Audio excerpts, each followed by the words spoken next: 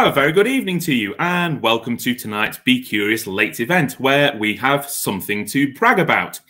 Now, as the host of this event and a representative of the University of Leeds, I'm effectively duty-bound to tell you that you should prepare to have your mind blown with some truly fantastic science. But having had a sneak preview from tonight's speakers, I can personally assure you that mind-blowing research is absolutely guaranteed as the order of the evening. We do indeed have lots to brag about. First of all, some useful guidance for you. A live transcript is available for this event. The link will be provided in the chat now by our Be Curious elves. Click this to follow along with us. By way of introduction, my name is Dr. Adam Booth, and I'll be your host for tonight. For my own part, I'm Associate Professor of Applied Geophysics in Leeds' School of Earth and Environment, and I also run my own set of Leeds-based research nights called Quantum Source. I'm one of those people who is only too happy to use various applications of physics in the research that I do, but ask me to develop a whole new physics concept, and I'm really all at sea. This is where tonight's speakers and the collective expertise in the Bragg Centre for Materials Research comes in. This evening's event is the second in our winter series of Be Curious Lates, so if you're joining us again, it's great to see you once more. And if this is your first late, then you are very welcome indeed. In each late evening, we invite you to take a peek at what goes on inside a university with a little help from 3 University of Leeds researchers. Our speakers are connected by a theme, or in tonight's case, it's a person, because tonight we'll be hearing about the life and legacy of Nobel Prize-winning Leeds professor Sir William Henry Bragg. Here at Leeds, we're celebrating the opening of the new Sir William Henry Bragg building, so we'll be exploring the ongoing impact of his work through the Bragg Centre for Materials Research, which brings together scientists and engineers with the aim of discovering, creating and designing new materials. Each of our speakers has 10 minutes to give you their take on this theme, and after that, we'll be inviting questions from you. If you have a question for a speaker, just post it in the chat, which you should see to your right if you're viewing this event in YouTube. To participate in the live chat, you will be required to sign into YouTube using a Google account. If you'd rather not log in and you're happy just to watch along, then that's fine too. Our moderator team will be keeping an eye on the chat and would love to say hello to some of you this evening. So let's give it a try now. Give us a big hello and let us know where in the world you are tuning in from. And I'll start to give a big welcome to our speakers. So contributing tonight are Dr. Stella Butler, Dr. Andy Lee, and Professor Steve Evans. First up from these, I'm delighted to introduce Dr. Stella Butler. Stella is Librarian Emeritus here at the University of Leeds and Honorary Research Fellow in History of Science at UCL. With particular relevance to tonight, Stella is the curator of the Stanley and Audrey Burton exhibition, Shaping the Course of Modern Science, William Henry Bragg and His Legacy at the University of Leeds. So without any further delay, I'll now pass to Stella and we'll start to delve into the life and legacy of William Henry Bragg. Stella, this virtual floor is yours.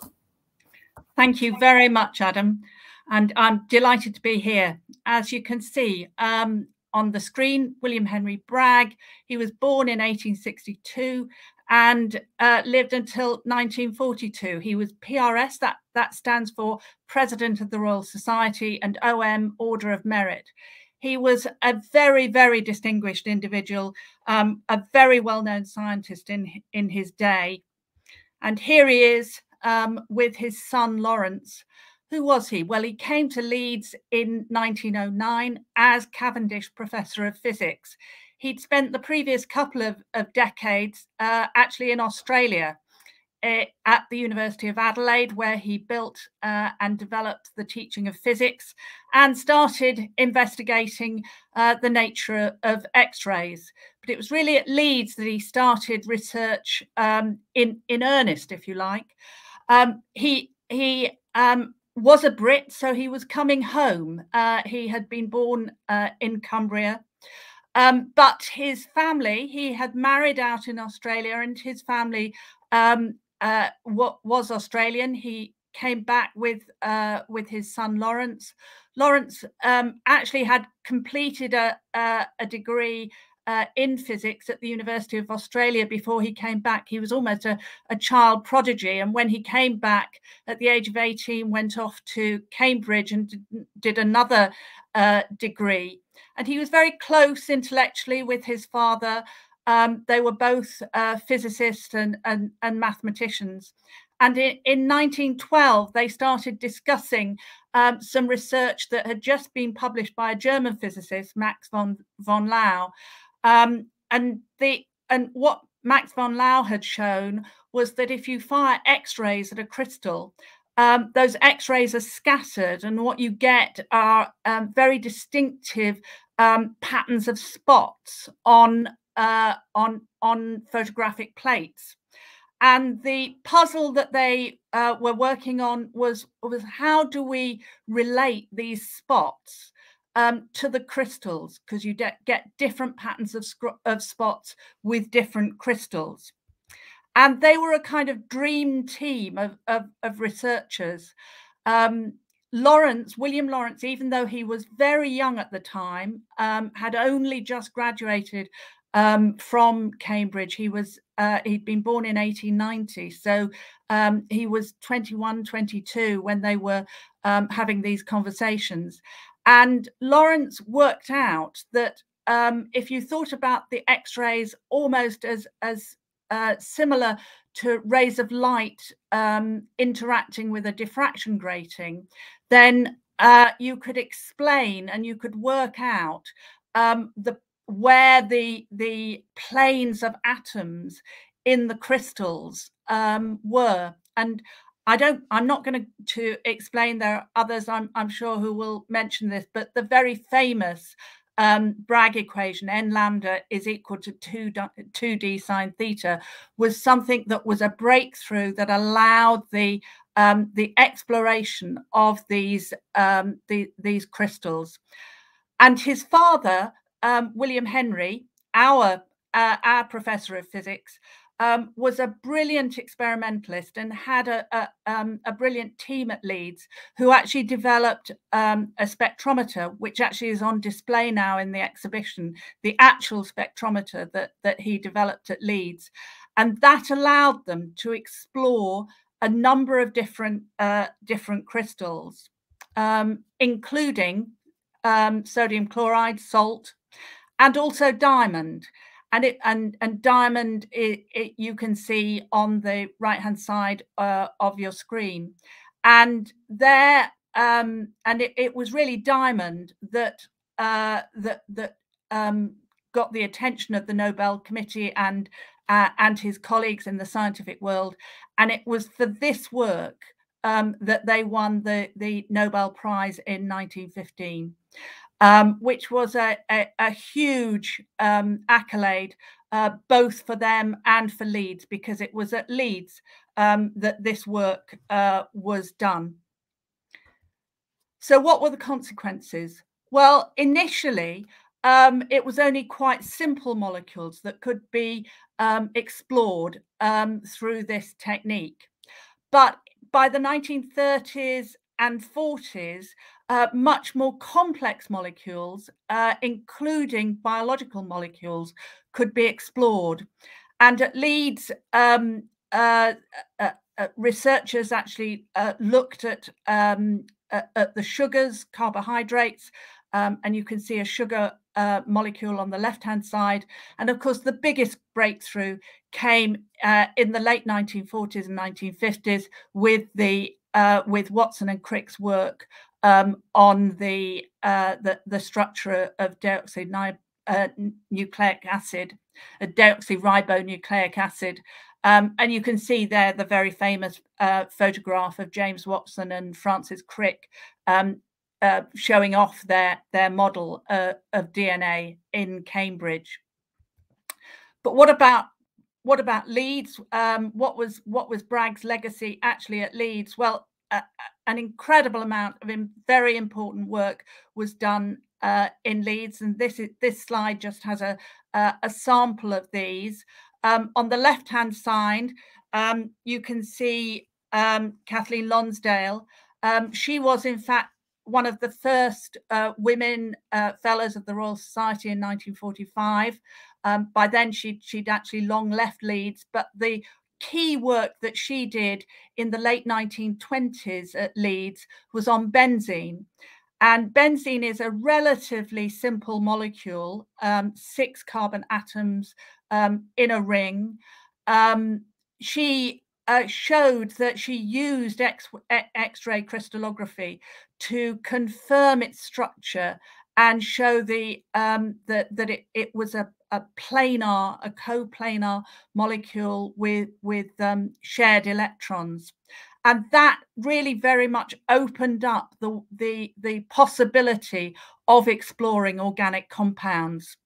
And and somebody that she'd worked with William Henry Bragg, but in London after Bragg had left Leeds, was William Asprey. And you can see him in the middle. And it was Asprey that moved in 1928 to Leeds. And he came to Leeds to work on wool. And particularly keratin, a protein that is part of wool. And Asprey drew round him very many very important scientists who went on to explore other biological molecules. And while he was at Leeds, while Asprey was here, one of his research students, Florence Bell, actually looked at DNA.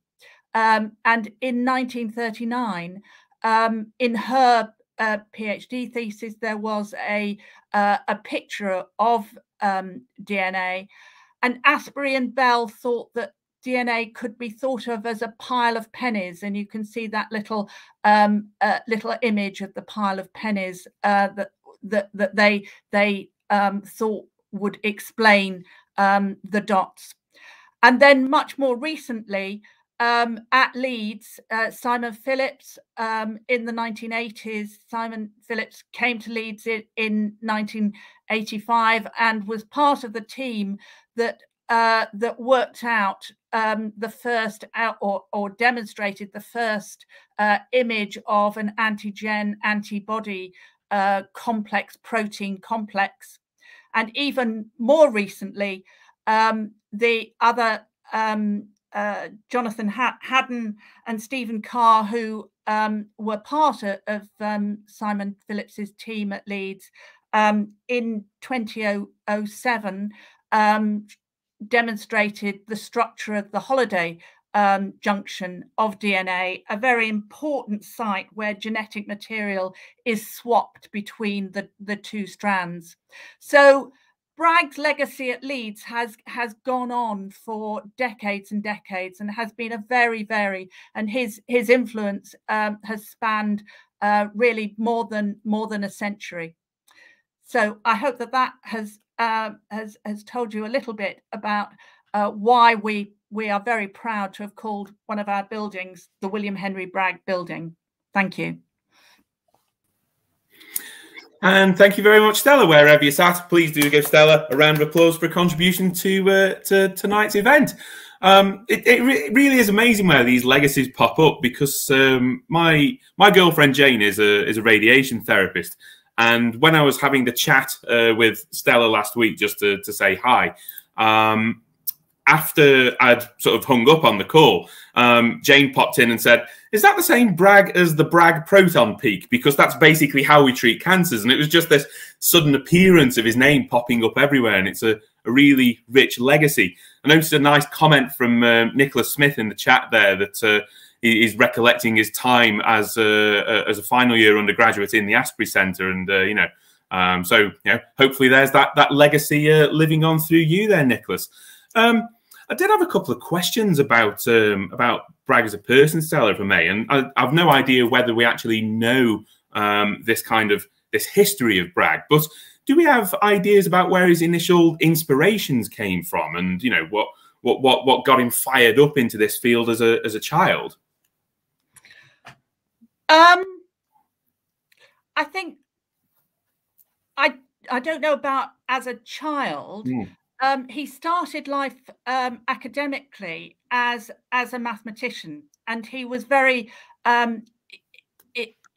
much a numbers man. and then needing a decent job, he went to Australia, to the University of Adelaide, and there established a department of physics. And at that time, in the 1880s, 90s, and early 20th century, really the big thing in physics was atomic structure. And that's what he was particularly interested in. And so I think you see him going from the nature of X-rays and how X-rays relate to what they tell us about the structure of the atom, to X-rays as an experimental tool for investigating compound structure. So I don't know whether that helps. No, it's good to get some. Yeah, it's good to get the insight. I mean, why then did his time in Australia come to an end, and he found his way over to Leeds? I think he wanted to come home. I think that was one things. I think Australia at that time was a very, very long way away.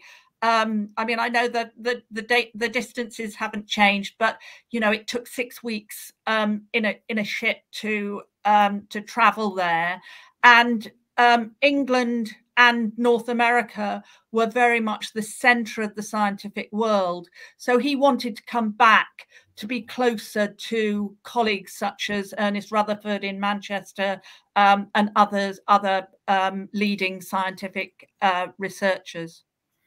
Okay, we did have a question that has just popped up in the chat there, and that's from Kirsten Hall, who is just saying, can we have a few more words on Kathleen Lonsdale and benzene? Well, Kathleen Lonsdale is interesting because you get, well, she was a very, very gifted scientist, very gifted at the lab bench, experimentally.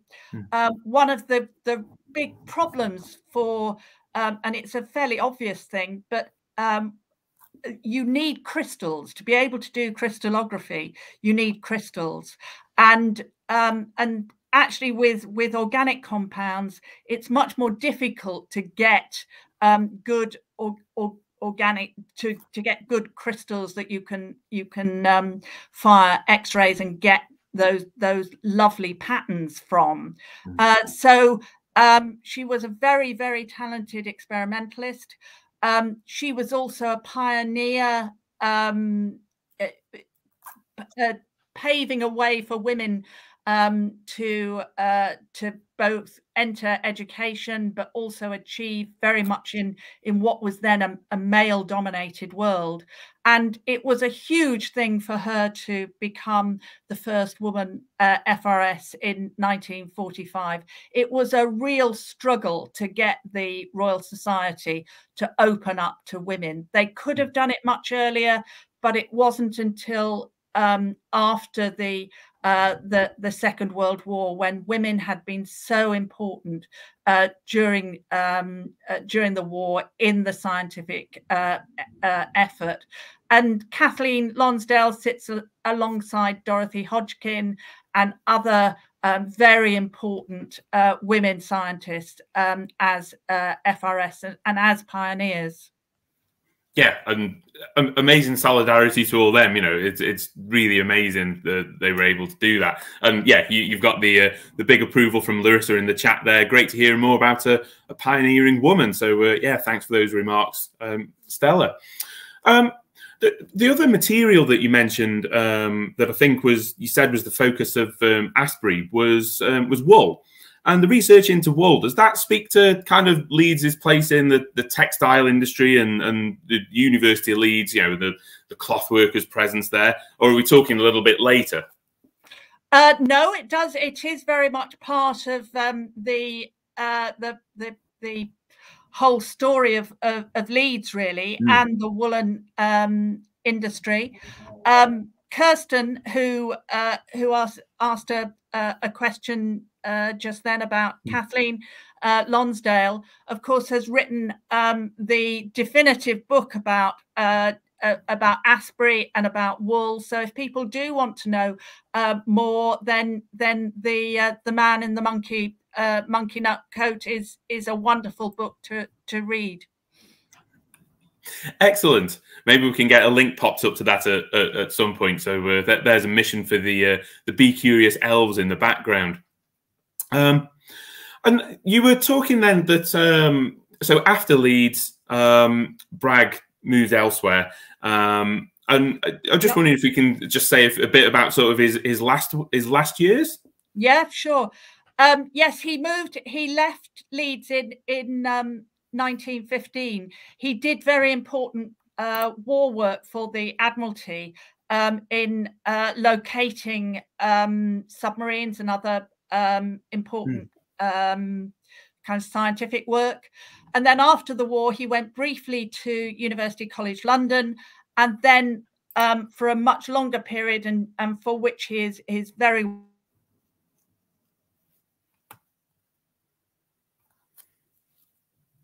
And I think we may have had a screen freeze there from Stella. We'll just give a few seconds to see if the screen will unfreeze. Otherwise, we may have to move on. Yes, it looks like we might have lost Stella there. If there are questions that you want to put to Stella at the end of that, then please do keep putting questions in the chat, and I'm sure that we can revisit them in due course. So apologies that we had to cut Stella just a little bit short there. But yeah, again, wherever you are, please do give Stella a round of applause for the contribution. And now, so we will move on to our next speaker.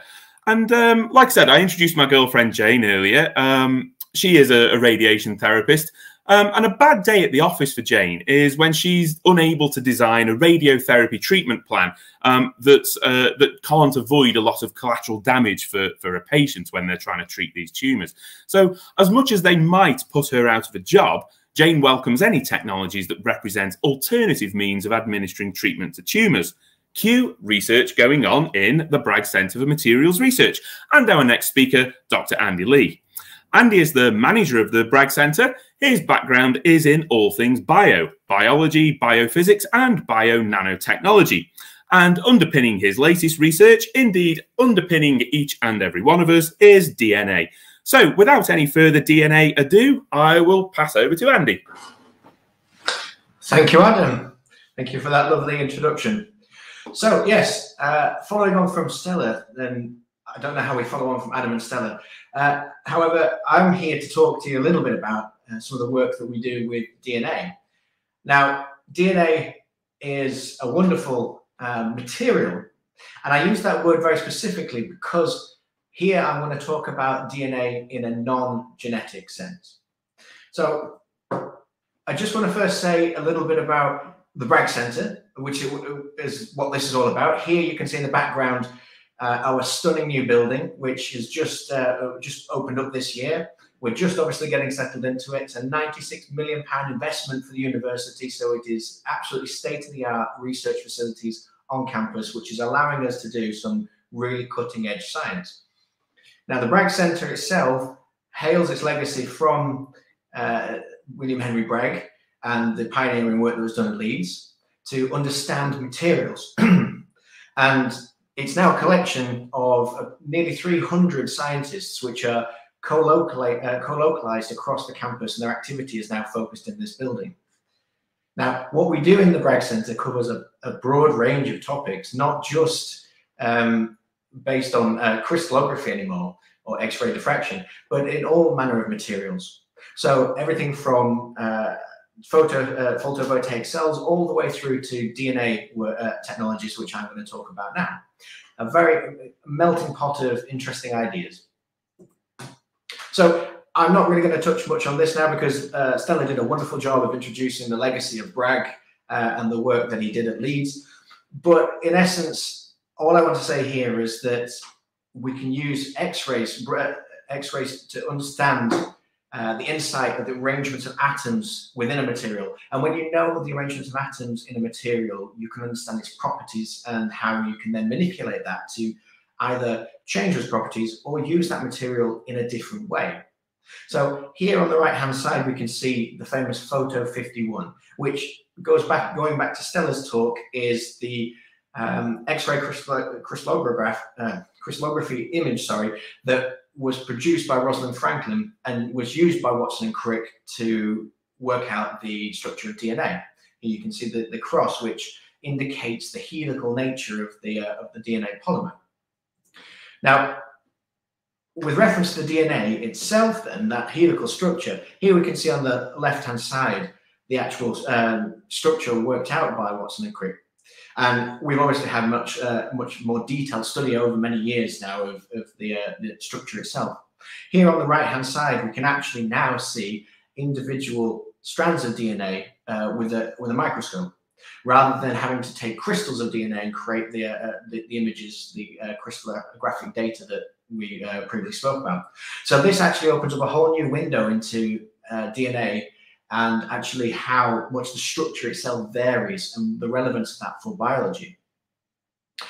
Now, what's interesting about the structure of DNA is that it's made up, hopefully you remember from your biology lessons, of subunits. So it's made up of A, T, Gs, and Cs. Now, these are the basic building blocks of DNA, and depending on how these are arranged, this is how your body encodes information. Now, what we can see here is what's known as the general dogma of biology, where at the top we can see DNA, which holds your information, and note that it is 2 strands. In the middle, we can see transcription, where you're essentially creating a copy of some of that information, using one of those strands as a template. Now, this is important. And that transcript is then used to make proteins, which perform all the functions in your body. So, considering the DNA template part, the reason why DNA is 2-stranded, and the reason why this template can be created, is because these subunits, A, T, and G and C, they bind together in a very specific way. A always binds with T, and G always binds with C. Now, this is really crucial, because in terms of building other things with DNA, we can use the specificity of those interactions to program different structures and to create different shapes from DNA molecules, simply by rewriting the A, T, Gs, and Cs, or changing the sequences. So in your body, you will only ever find, mostly you'll find double-stranded DNA, which is 2 strands wrapped around each other in this classical B-form helix that we see. But as noted by Stella, you can actually find holiday junctions. Now, this is where 4-stranded junctions, so this is where DNA sequences are either being replicated or recombined. Now, in order to build a DNA, then this man down here on the left, Ned Seaman, imagined a concept where you could actually fix these junctions in place by changing the sequences on each of the arms to be different or non-symmetrical. In comparison to a holiday junction, the arms are symmetrical because the 2 pieces of DNA are the same, and that means that they can branch and finally separate into 2 double helixes. Here, Ned had the brilliant idea to change all the letters in there, all the sequences in there, to basically stop that from happening and fix the junction in place. And then, very simply, he was able to then start actually adding these together to create much larger complexes, as you can see here on the right. Now, the original inspiration for this was actually a piece of artwork by M.C. Escher, which you can see on the left, called Depth. And these funny little flying fishes. Now, Ned actually was a crystallographer, which again is a relation back to Bragg. And his problem that he was facing, which was highlighted by Stella earlier, is that he was unable to crystallize many of the proteins that he wanted to actually study.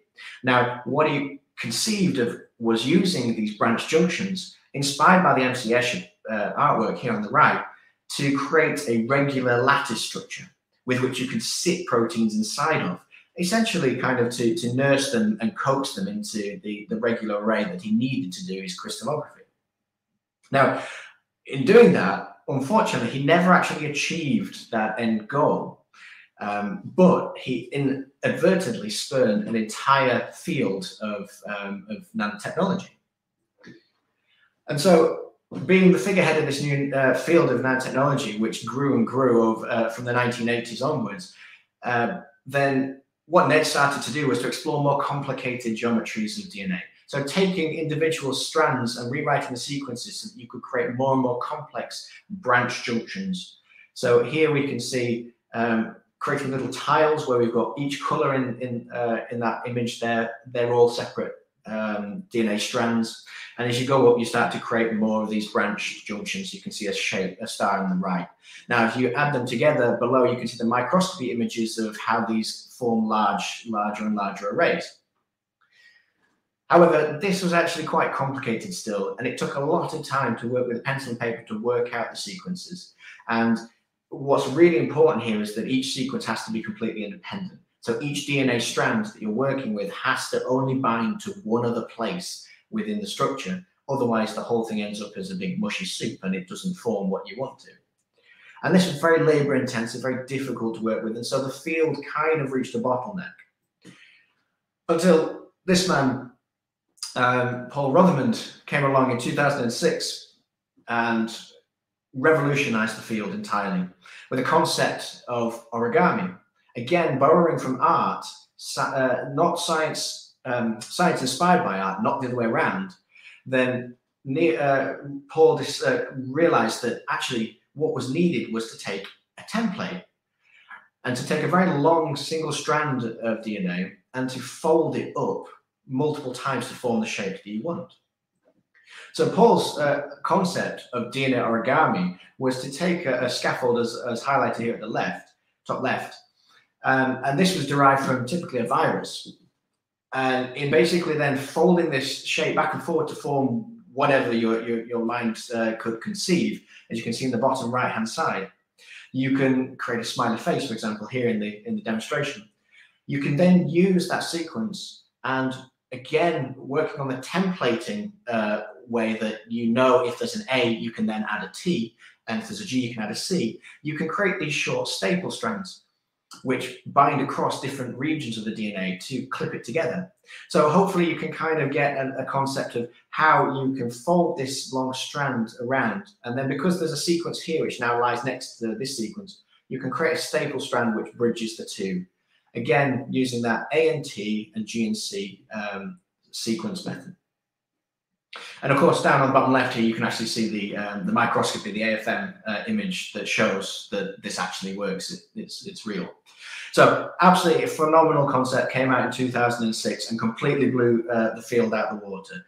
And it made it for the first time possible, alongside the addition of computer programs which help you design these things, to essentially do this routinely and to design all sorts of different objects without having to use pencil and paper and kind of work out sequences individually all the time.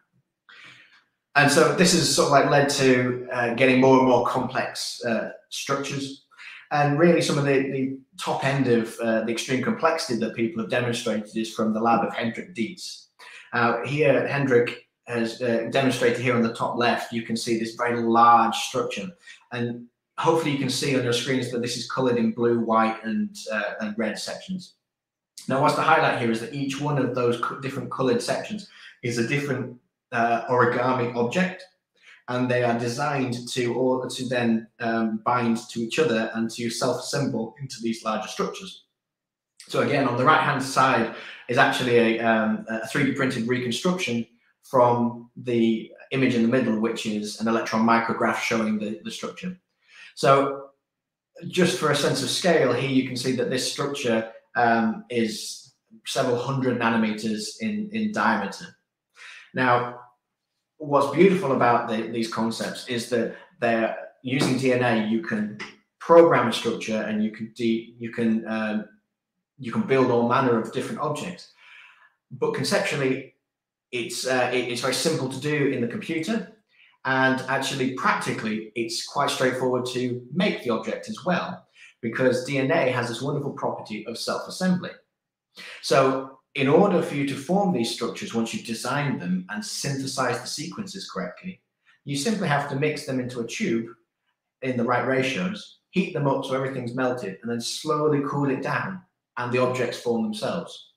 So in the term of the smiley face, you can end up with millions of tiny smiley faces, each 100 nanometers in size, in the bottom of your test tube. And you can do this at home, provided you have the financial backing to do so. So why?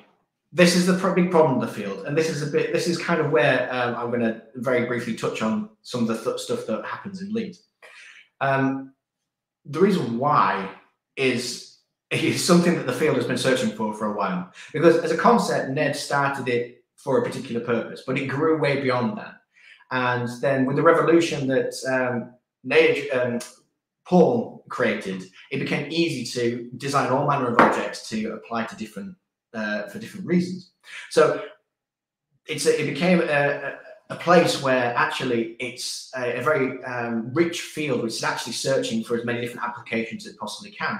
So here in an image here, you can see a couple of concepts. One on the bottom right here, you can see with the gold items. These are actually photonic devices. So these are DNA objects, which you can see kind of like the tubular structure. That's the modeled version of the DNA from the computer. And the gold objects attached to this. These are gold nanoparticles or gold nanorods. And what these are acting as optical antennas for imaging applications. On the top, you can see a barrel object with tiny red dot balls going through. I wish I had a pointer on, but unfortunately I don't on the screen. And what this is a synthetic nanopore. So again, an object made out of DNA, which can sit inside the membrane of a cell and actually perforate it to let things in and out. So these are being applied as antibacterial agents, which can essentially invade the wall of a bacterium and burst them like a balloon. So many interesting concepts, which are not solely based in biology. And of course, on the right-hand side here, then actually there are now some companies coming to the fore who are actually developing some of these commercial technologies. So what's happening? What kind of things are we doing at LATES? Well, there's a couple of ideas that are floating around around vaccines and drug delivery mechanisms. But I'm just going to focus very briefly on my background, which is the study of biology. So using DNA in order to study DNA functions and proteins that work on DNA. So here at the right-hand side of your screen, you can see in this image here, you can see what looks to be a picture frame, which is woven out of DNA. Now that's the DNA nanostructure. And across the center here, we can hold a substrate. In this case, we're talking about a piece of DNA with a particular sequence. What we're doing here is we're using this as a window to isolate an individual enzyme's activity on that DNA sequence. And then you can use the microscope, indicated by this probe at the top here, to actually observe that single enzyme performing its function within this window. Now, what's really lovely about this is that actually the geometry that you create there also allows you to look at things about how that activity is taking place, like what angle it interacts and how fast it moves. You can measure at any point. So you can actually back calculate a lot of really useful information about that interaction as well. And that's something that is really novel to do using DNA nanostructures like this. There are other demonstrations that people have done, essentially to use DNA nanostructures as tweezers to measure the pulling strength of an enzyme as well, for example, these sorts of things. Now, over on the left are some more biological kind of medicinal kind of concepts. One, these aren't actually from LATES, but these kind of highlight some of the ideas that are going on, is drug delivery. Imagine you can create a box that you can pop a drug inside of, and this box only opens at the design location. Adam mentioned this very briefly with regards to cancer, and this is the general concept. If you can sequester your chemotherapy drug inside a DNA object, such as this DNA clamshell, and then at the point at the right location, it binds to the outside of the cancer cell and only then releases chemotherapy. You then don't have to pump your entire body full of this chemotherapy and have lots of collateral damage. Now, this is possible because DNA, the interactions of DNA molecules, are very specific to temperature, pH, and all other manner of conditions. And so you can actually make these objects designed to open up or fall apart or react at different locations depending on the local environment. And the final one that I want to mention is vaccines, which is obviously very, very relevant these days. But these are not the mRNA or DNA kind of vaccines that you may have heard of recently around COVID. These are actually DNA objects, as you can see this kind of ball wireframe structure here, with parts of the virus presented on the outside. Now, these are really, really simple and easy to make because you can essentially have the consistent frame structure and essentially very simply with a bit of chemistry click on bits of the virus on the outside. In comparison, this can be very, very cheaply and very straightforward and very quickly in the lab, in comparison to the mRNA vaccines, for example, which have to be carefully temperature controlled and require going into your body to then be essentially have your cells manufacture the virus from that mRNA. So they're actually creating version of the virus in your body. This doesn't do that. This is just essentially this innate object, which just happens to be made out of DNA and presents the parts of the virus on the outside. So much, much easier to do. So I may be going out over time a little bit, but I just wanted to highlight this practicality of actually making these things and how simple this can be. It's so simple, actually, that school children can do this. And this is something the Bragg Centre has been working to do, is to put this really advanced cutting-edge science into the hands of high school students. So with a collaboration that we've had recently with the Institute for Research in Schools, this is a still ongoing project, and graciously funded by the Royce Institute for Material Science, then we've managed to, so far this year, reach 160 students across 22 schools to put DNA origami into the classroom. Now, we created a whole bunch of resources, including booklets and tutorials, access to the software so that the students can design and create their own objects in the computer and test them in the computer. And then we provide them with practical kits where they can actually synthesize a DNA object, in this case, a smiley face, in the school lab. And just to kind of prove that this is we're not just saying this, then here are a few examples of some of the smiley faces, that famous smiley face that Paul originally created in 2006. Here are 3 images from 3 separate schools. These are 100 nanometer objects that are synthesized and purified by A-level students in the school classroom during a pandemic. And I find that absolutely remarkable. It's cutting edge science, and it's yet remarkably simple. So with that, I just want to say that there's more to DNA than biology. And I think everyone should really have a go at DNA origami if you can. It's wonderful. Indeed. Thank you very much, Andy. A round of applause from wherever you're sat for Andy's contribution. It's not often that my jaw drops, but you know, this is the kind of really mind-blowing stuff. It's just amazing you can manipulate this stuff. I mean, there's comments popping up here from Larissa McCroy saying, you know, fantastic to see science borrowing from art. There was comment from Sadie Smith that appeared just as you started to lead to the applications of the technology. So yeah, you know, really cool to see that sort of stuff. There was a question from Nicholas Smith, which I'll come to here, which is when you look at your style of vaccines, what's the advantage of those compared to adenovirus-based templates for vaccines? So the advantage here really is the simplicity with which you can make them. So the adenovirus ones still require genetic engineering and manipulation, which is still in a way a bit of a black art. So it can have it can be much more difficult to do. In terms of what we're doing here, then your vaccine, essentially the core particle of the vaccine is made out of the DNA structure, and that stays the same. And all we're doing is essentially changing, using a bit of click chemistry to click the enzyme or the part of the virus, the protein part, onto the outside of a piece of DNA, which then just binds to the outside. So you don't actually have to go through multiple rounds of cloning DNA sequences into another set of DNA sequences, and then to put that through a bacterial colony, and then to pick colonies and do this sort of thing. You can, it's just a much more straightforward and robust process.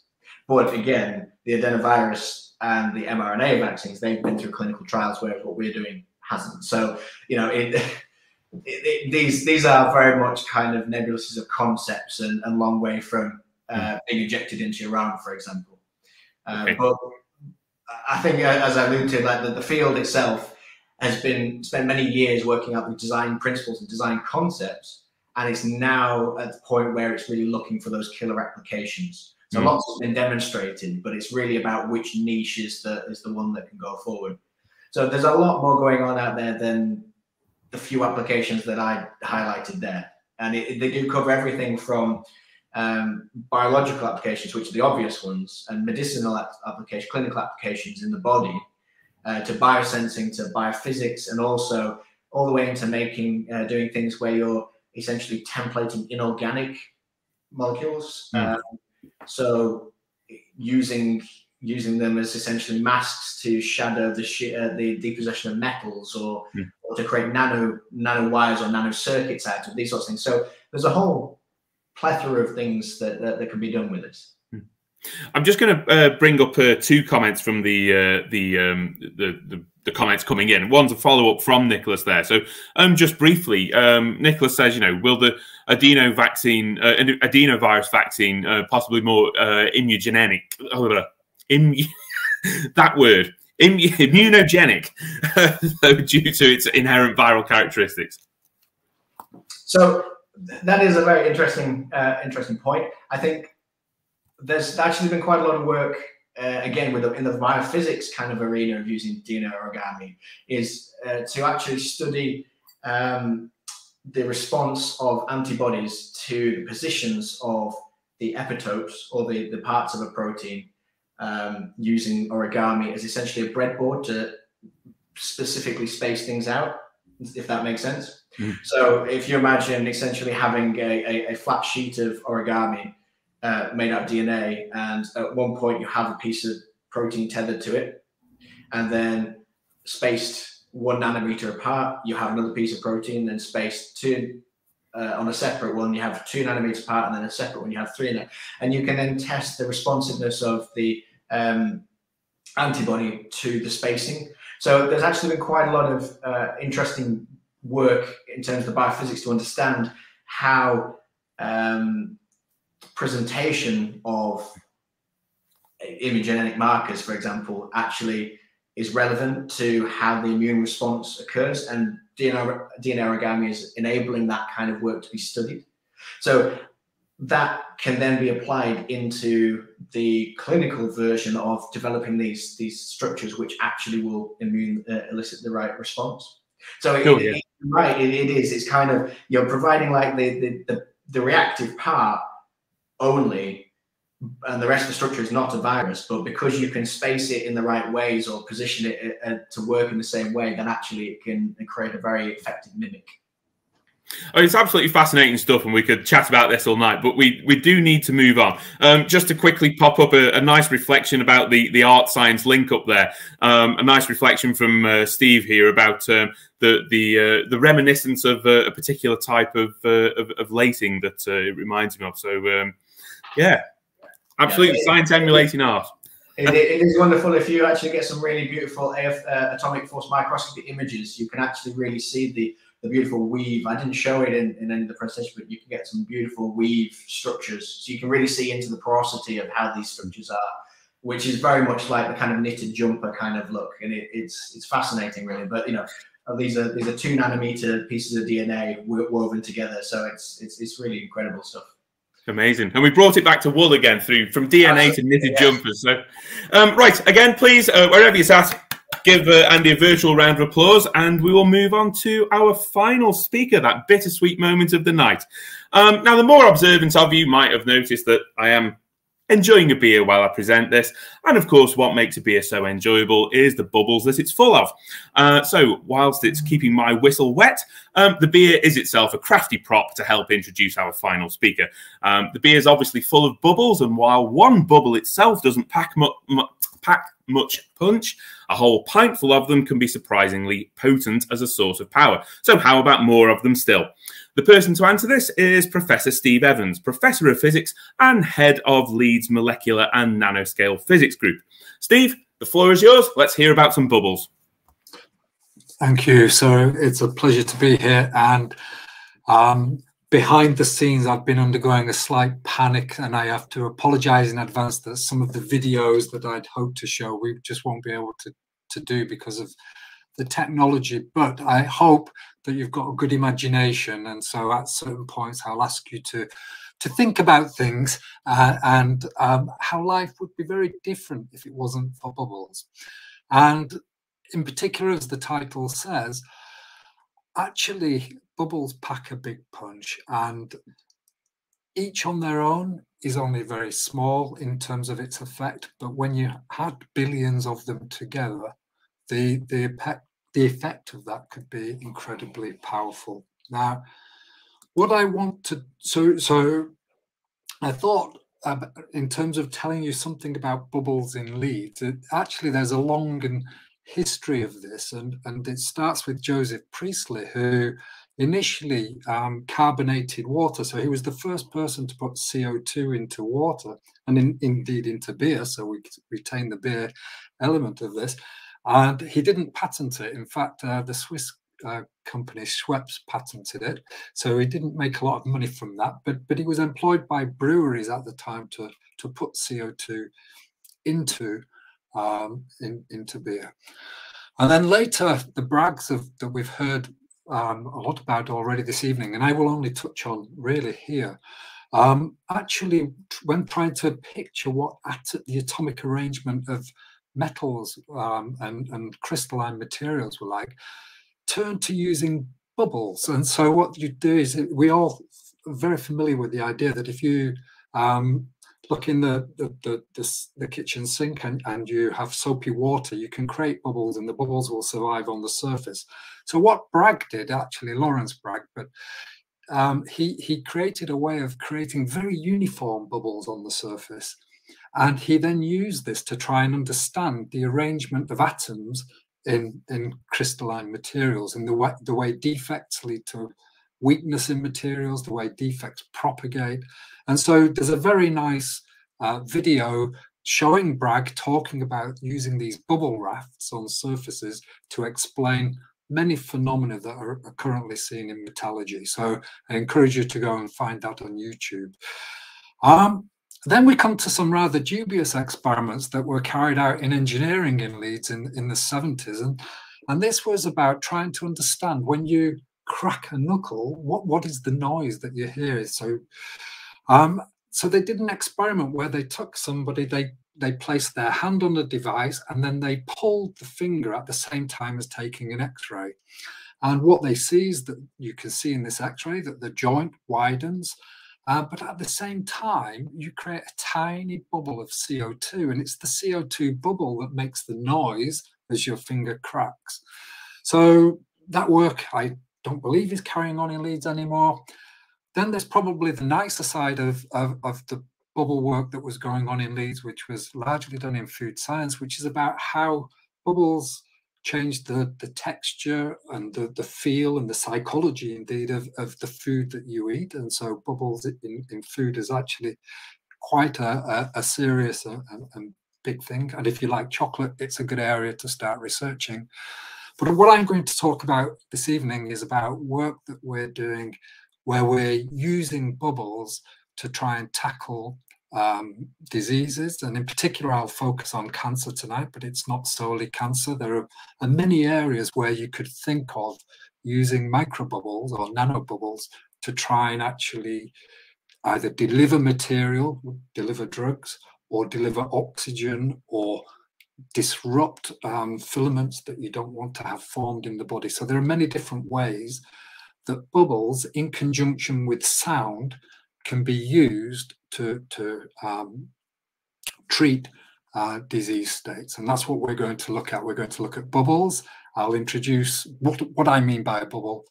I'll introduce sound, which I'm sure we're all aware of, how we make them on the scale that we need to make them, and then just one example of how we're using them in the treatment of cancer.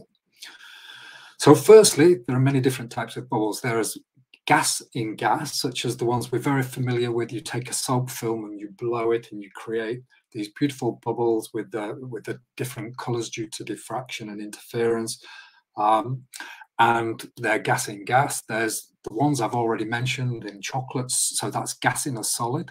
And then there's probably my favorite, which is gas in a liquid. And in terms of champagne, actually the bouquet you smell when you're smelling the wine, that comes because of the bubbles bursting, and they carry vapors from within the wine. And so if it wasn't for bubbles, you would lose a lot of the sense of smell, and certainly with sort of sparkling wines and champagnes. But then these bubbles are all on different length scales, and unfortunately, actually underneath here, there's an image that won't play because of the animation. But essentially, bubbles go from being larger than our solar system to being as small as a few nanometers. So they really span across all length scales, and so there's a lot of interest of people on trying to understand bubbles and their phenomena. And what we're going to do is look at bubbles only of a very small size range, between 100 nanometers, which is roughly the size of a virus, up to a few microns, which is about half the size of a red blood cell. And the reason we want bubbles of this size is so that if we inject them into the vasculature, they can go around the body, and they can go everywhere that a normal bubble a blood cell would be able to get to. And by doing that, it means they can get to the tumor sites. It means they can get to other areas where we might want to deliver therapeutic agents. So the bubbles we're going to talk about are around 1 micron in size, but we need to make these bubbles so that they've got good functionality. And I'm going to come on to how we design and build in these bubbles, and it's via a process called self-assembly. But there's one more thing I need to do, and this is to talk about a generic process of how do we make a bubble. And so we're all familiar with the phases of matter, which is solid, liquids, and gas. And if we were at a fixed pressure, so atmospheric pressure, we're all living at atmospheric pressure. We know if we take ice and we heat it, it becomes water. And if we heat it further, it becomes steam or gas. So we know we can go through phases of material by changing the temperature. But equally, we can do it by changing the pressure. So we can sit at room temperature and change the pressure. So if we take a gas and we increase the pressure, it becomes a liquid. And if we increase the pressure further, it could become a solid. And we're going to use the reverse process. We're going to take material that's been turned from a gas into a liquid, and then we're going to release the pressure and allow it to turn back into a gas. So this allows me, there was a video here, but the video isn't playing. So I've now got a can of beer. I'll open that beer, hopefully. And doing demos is probably never a good idea, but this one I think I'm in need of now because of the videos. What you can see is a very large head of bubbles being formed from the beer I've just poured. And the reason that is that inside the can is a widget. And the widget is just a plastic ball that's got a small hole in it.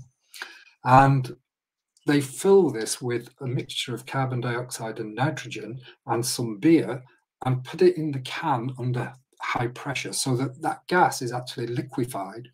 And when I release the pressure in the can drops and it turns from being a liquid into a gas, which comes out of the hole and creates all of these bubbles. So by reducing the pressure, we can create bubbles, and that's the process that we're going to use. And there was a second video on here which won't play, but essentially it was showing a propeller blade, and this is a propeller on a boat, and as the propeller rotates, it creates a stream of bubbles around the edge of the propeller. And I'll sort of come to that, why that is important in a minute. But the next thing we need to, so bubbles, we're going to make them by reducing pressure in some way. The next thing, and life would be so much sadder if it wasn't for bubbles. Think of the noise when you're listening to a stream. You know, you're stood next to a babbling brook. So again, this was a video, but it won't play. But you know all of that the different noises that you hear associated with the water flowing over those rocks and everything. But what you don't think of is actually that's due to bubbles being formed. And all of the different sound and context of that different sound comes because of the different sizes of bubbles that are being formed.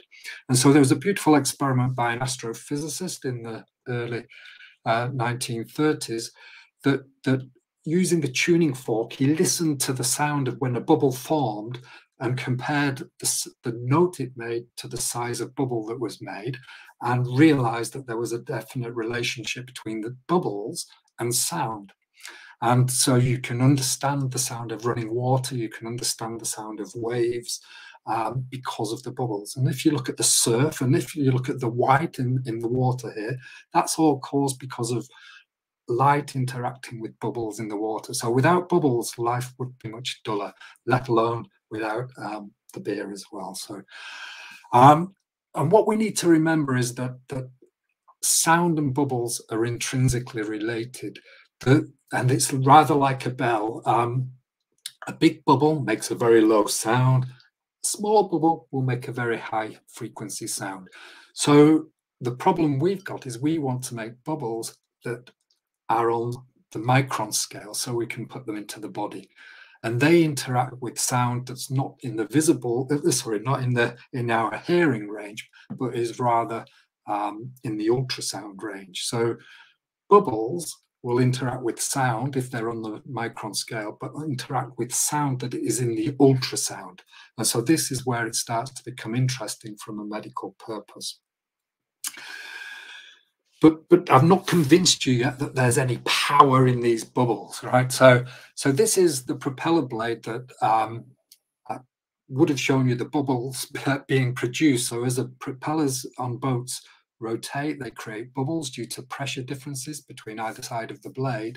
But those bubbles burst and they create in a process called cavitation. And the formation of many millions or billions of bubbles leads to the erosion of this steel blade, right? So that hopefully gives you some idea of the power. And then this unfortunate video you have to try and imagine is actually a video of a single bubble, and it's got sound waves coming from either side. And as the sound waves come across the bubble oscillates. And as the bubble oscillates, it gets hotter and hotter until it's at the temperature of the sun. So each individual bubble here, as it's oscillating in the ultrasound, is emitting light, and this light has a very definite frequency that as a physicist we can then map back and say, actually that bubble is at 5,000 degrees Kelvin. So this became known as star in a jar, and many people, in particular in California, were trying to commercialize this as a way of creating energy, which it doesn't do, but it is nevertheless incredibly powerful for the delivery of energy. So you could think of the energy associated with these bubbles. If they can erode stainless steel, what can they do to a soft cell? And so this is where we now bring it all together, which is this idea of taking ultrasound. We're all familiar with ultrasound now. It's a very common diagnostic for imaging in the body. But normally we don't use a contrast agent. But if you now injected these bubbles into the vasculature, what you find is wherever the bubbles are, they reflect and scatter the ultrasound. So actually wherever the bubbles are in the body lights up rather like a Christmas tree. And this really then allows you to localize or to see where the bubbles are at a given point in time. And so the idea of therapy is then to bring these bubbles that really glow in the body with molecular targeting agents and with a therapeutic payload to take it or allow it to get to the tumor, and then use the ultrasound to burst and release that payload. But because the sound and the bubbles interact incredibly strongly, you don't just get the release, a soft release, but you actually also start punching holes in the cancer cells that are nearby, or if you were treating an infection, in breaking that infection, the biofilm or whatever your infection is, apart, and so increasing and improving delivery. So these are quite complicated structures, though, that we want to make. So before we can put something into your body, we need them to be, we need to reduce any immunogenicity. So we need them to be stealth bubbles at the same time. We need them to be of the order of a micron in size. We need to have them coated with targeting agents to take us to the right place. And so what we did in Leeds, we developed a microfluidic system that allows us to pass these bubbles, or to create bubbles by passing gas and water through a microfluidic chip. And these are made in exactly the same way as our semiconductors, but instead of for controlling electrons, these are basically control the flow of small amounts of fluid. And unfortunately, again, there was a video showing the production of these in real time, and what you can see is the bubbles are all very nicely uniform in size, and so then can be used. So then the next step we had to add on to the outside, the next level of complexity, is to add the drug to the outside. So we've got a gas core. We've got and then we allow the bubbles, and this is all done by a process called self-assembly. So we use lipid molecules, we use polymer molecules, we use antibodies, and we have to get them all to assemble in the right order so that the final structure is exactly what we think, which, as we can see in these pictures here, is the circular core. The black is the gas, and the green is effectively the drug around the outside of these bubbles. And in other images, I can show you the green and the red, where the red is the targeting agent around the outside. So we can make bubbles using these microfluidics. We can then start to look at the injection of these, and then the destruction of them with ultrasound. So I'm sorry, I apologize about the movies. It's just, this is unfortunate, because this is actually the data that shows what the image would have shown is or what the movie would have shown is an ultrasound image of a tumor, and the bubbles, as they come into the tumor, they highlight where the vasculature is, and from the ultrasound you can see it bursting those bubbles and releasing the drug just in the vicinity of the tumor. So the really nice thing about this is you reduce your delivery of drug, instead of being a systemic delivery where the drug's going everywhere, you're preferentially releasing it at the tumor site. So I'm conscious that we're running over, but essentially with this approach, we can essentially, what we see if we monitor the tumor as a function of time, is we can stop tumors growing and indeed eliminate tumors. This is just at preclinical studies at the moment. So the next phase of this would be to go into clinical studies.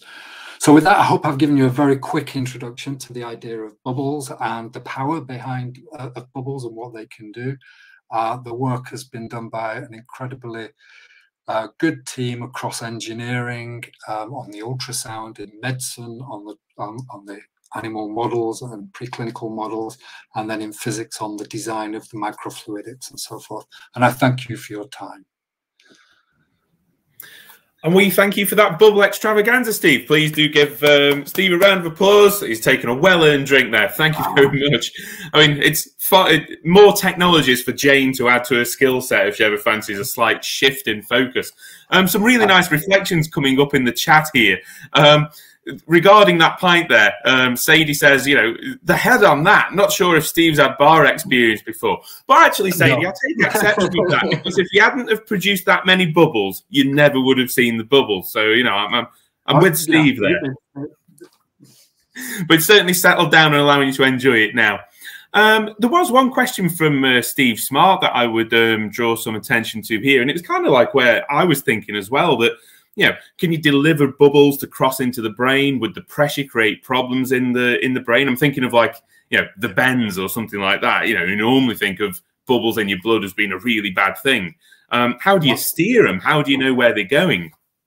Yeah, so great question, actually, this, because one of the potential topics, one of the real difficulties is how to get drugs across the blood-brain barrier. And so there is a real interest in taking bubbles, putting them at the blood-brain barrier, and instead of bursting them, as I've shown, using the ultrasound to oscillate them. And so when you do that, actually you create shear forces. You move the liquid, and that liquid creates shear forces, and has been shown to open pores in the blood-brain barrier, which when you switch the ultrasound off or move the bubbles away, that close again. So it temporarily allows you to open paths across the blood-brain barrier to get drugs in. So it's really being explored. In particular, there's a group in Toronto that are leading the way, but that's so it's not proven to be a problem at all. It's the opposite. It's potentially bubbles and ultrasound could really help us get drugs across the blood-brain barrier. So far, the bubbles that we're choosing to use, being on the nano or micron scale, there's not been any evidence of any problems with them causing physiological sort of problems, which you would get, and the bends is a good classic case. If people rise too quickly when they're diving, actually they create bubbles, and it's those bubbles that lead to their problems. And so if the bubbles were too large, you know, a few hundred microns or so, then you would clearly actually potentially have problems. But in the scale we're working at, the bubbles dissolve away into the bloodstream after a while. So after about 6 minutes, the bubbles all disappear. Fascinating stuff. And I will just highlight one set of comments that came up in kind of the private chat that that we administrators here are using, and it was just about the star in the jar. So it's getting so hot. How is it getting so hot? What is it about the resonance of it that's making it get so hot? Essentially, it's friction. So it's right. What we all know. You run your finger down some wallpaper and it burns. And essentially, on this case, you're moving the atoms and molecules in the gas very quickly using the ultrasound compression and expansion. And that's generating heat. That's absolutely amazing. And yeah, just the fact it's contained in there. It's astonishing stuff. It's really cool. I mean, normally you wouldn't notice it because it's, you know, one very tiny micron sized bubble. Although actually when it's oscillating, it's going from between less than a micron to being 50 microns and then back down. So the size of the oscillation is actually quite large. But yeah, it's food for thought in terms of the power that you could potentially get from a single bubble when it's interacting with the sound wave. Absolutely. Amazing stuff. Just in the interest of time, I think we do have to start drawing the session to a close, but Steve, we'll say thank you again. You can enjoy the rest of that pint now that the head on it has settled down, but please, everyone, a round of applause for Steve. Thank you. And that brings us to the end of tonight's event. Thank you again to our brilliant speakers. Please do give another virtual round of applause to Dr. Stella Butler, Dr. Andy Lee, and Professor Steve Evans. What I certainly feel is that we've seen some mind-blowing technology. For anyone who's local to Leeds, if you have got the Bragg bug, then the Bragg exhibition Shaping the Course of Modern Science is open to view at the Stanley and Audrey Burton Gallery in Leeds Parkinson Building, and that will run until Saturday the 5th of March. This event and the exhibition are part of a wider Bragg cultural programme, which coincides with the opening of the new university building named after Professor Bragg. You can view further events taking place in the programme by clicking the link that we'll share in the chat. And if you're thirsting for some live public engagement with pints, then do check out my own Quantum Source events and our programme over the next few months. You can find them all by finding Quantum Source through Twitter and Instagram. And finally, to you, our dear audience, and I would say our dear record-breaking audience with a record number of attendees tonight. Thanks so much for joining us and sending your questions to our speakers. We really hope you enjoyed tonight's event, and if you did, we'd love to hear from you.